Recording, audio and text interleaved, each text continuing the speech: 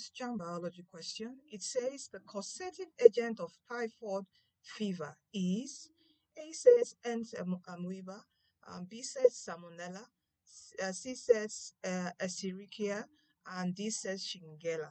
Okay, so our right answer here is what salmonella. Okay, anti-amoeba is a protozoa. Salmonella is a bacteria. Okay, this is a protozoa that causes dysentery.